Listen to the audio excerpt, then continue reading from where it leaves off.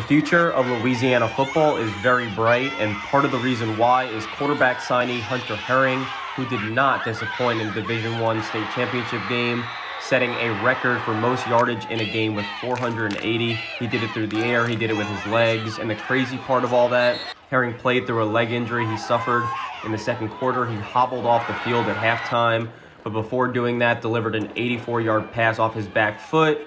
He ran, he launched it downfield, playing hobbled. He still had runs of 64 and 47 yards. He's mobile, he can evade the pass rush, he's got a big arm and he can launch it.